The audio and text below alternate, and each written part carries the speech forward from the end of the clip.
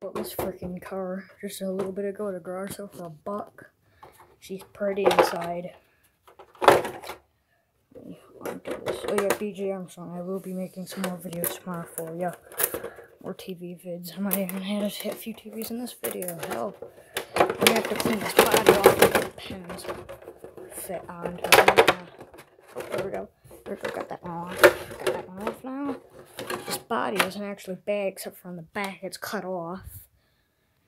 Here's where it'd be hooked up to a battery right here. There's the antenna.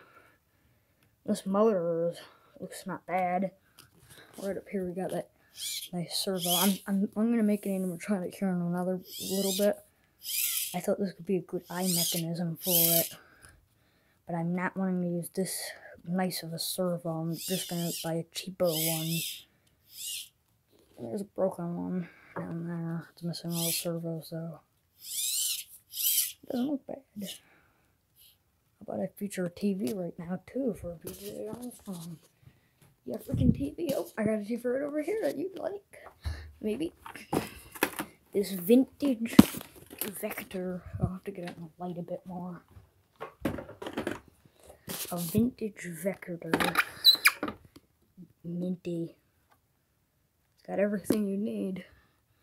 Over there, a speaker. Over here, an actual radio. I bought it for $6 at an antique store. Also, I had another TV. That thing I got too. I want a radio. I'll show you TV if you want. And here I got a few I can show off.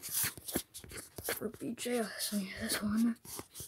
This old Magnavox I've hit. It's a 1997 model, if I'm correct.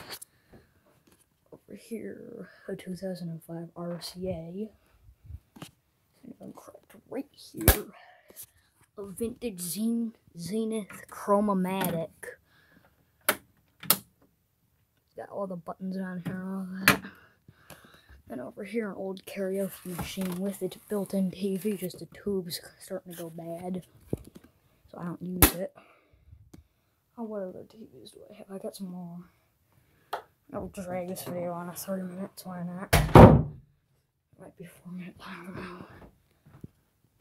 Yeah, I'm gonna keep the TV outside for tomorrow.